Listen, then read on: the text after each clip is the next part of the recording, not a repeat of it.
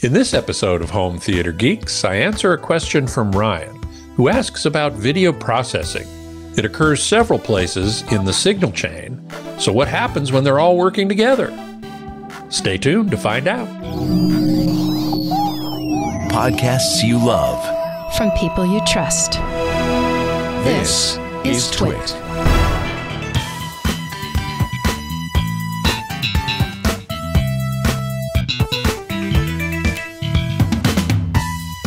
Hey there, Scott Wilkinson here, the Home Theater Geek.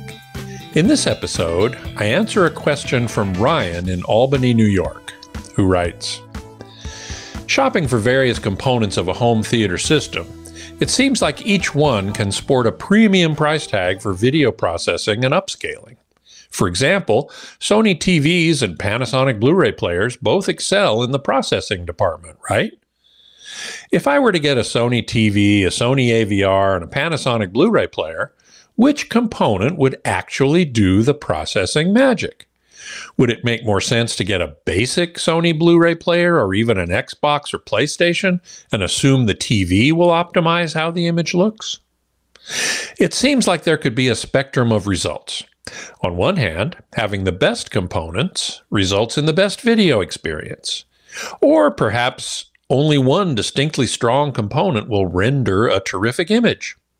Or perhaps the components will fight with each other, trying to do their own optimizations, resulting in a suboptimal image at the highest price point. What's your take on this? Well, Ryan, it's a great question. And you're right that virtually all video components have video processing in them.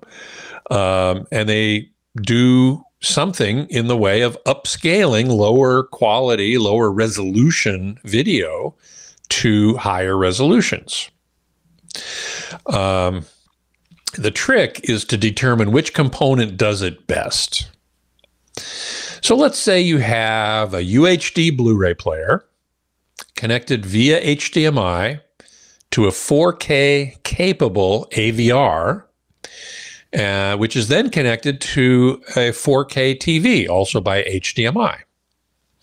And I have one graphic in this show to show you, which is a system diagram of just that situation. So here you can see the HDMI from the Blu-ray player. It's called a Blu-ray player. It could be a UHD Blu-ray player, connected to the HDMI in of an AV receiver, and the HDMI out of that receiver to the HDMI in of what they're calling a high definition digital display. This is a somewhat older graphic, but it shows that you basically want to connect HDMI from the output of a player to the receiver and the output of a receiver to the input of a TV. So let's say we got that. So the best way to determine which one is doing the best upscaling is to try them separately on a piece of content you know well. You mentioned in follow-up emails that you have The Godfather on DVD, which is 480p.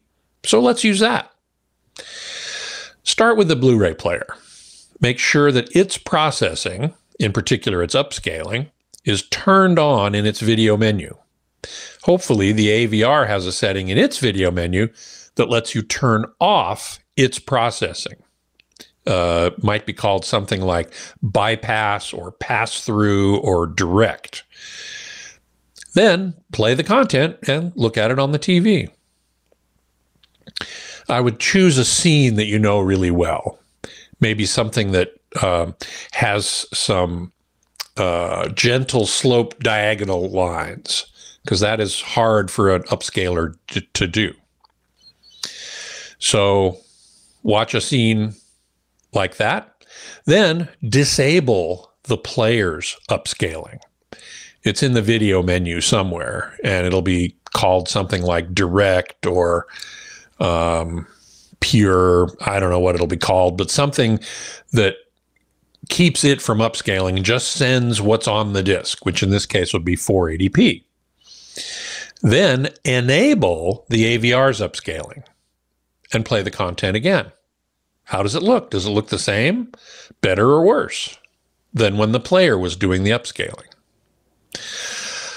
Finally, disable the player's upscaling and the AVR's upscaling and send the signal at 480p all the way to the TV, which will do it. The TV can't be disabled.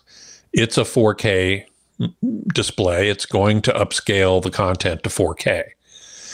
Being that it's a DVD, it might have a widescreen picture on it, or it might be 4:3. With The Godfather, it's probably widescreen. So there might be, hopefully, black bars top and bottom, unless it was mastered for 16:9. But in any event, the TV is going to upscale it and play it on and display it on its own screen. How does that look? Better or worse? Take some notes. Figure out which one looks best, which one looks worst, or do they all look exactly the same? And then just use whichever combination looks best. That's the way I do it. Now, you bring up an interesting point about components fighting each other if they're all trying to do the processing the video and upscaling in particular. Generally speaking, they probably aren't going to fight each other. Once the signal's upscaled to 4K, then it's going to pass through. Everything else down the line is going to say, oh, that's a 4K signal, so I'm just going to let it pass. They'll most likely leave it alone. But you never know. It would be an interesting experiment to turn all the upscaling on in the player and the AVR and play a low-res image like a DVD and see what happens. It would be very interesting to see if that causes a degradation in the image. You're not going to damage anything, so don't worry about that. Now, here's one other thing I'm going to say. If you have a standard Blu-ray player, it's going to output 1080p, not 4K. And if you have a 4K TV, that's going to need to upscale it, if the AVR doesn't do it, to 4K. So if you play a DVD, which is 480p, and have the player upscale it to 1080p, the AVR or TV will need to upscale that to 4K. So try the tests that I've described here and see which one produces the best image. Play it with the player set to just output 480p. Let the AVR do the upscaling. Have the player upscale to 1080p and have the AVR do the upscaling to 4K, or turn it off and see what happens. Try all those different configurations and see which one looks best. It'll be a very interesting experiment. So thanks a lot for the question. I really appreciate it. If you have a question for me, you can send it right along to htg@twit.tv, and I'll answer as many as I can right here on the show. In a new development here at TWiT, we are putting all of our shows on YouTube in video form that you can watch for free with ads. Now, if you want to go ad-free, join the club. Go to twit.tv/clubtwit to sign up. In addition to ad-free shows, you have exclusive access to the TWiT Plus bonus feed and to our Discord channel, where you can join like-minded twits in discussing all things geeky. So I hope you'll consider it.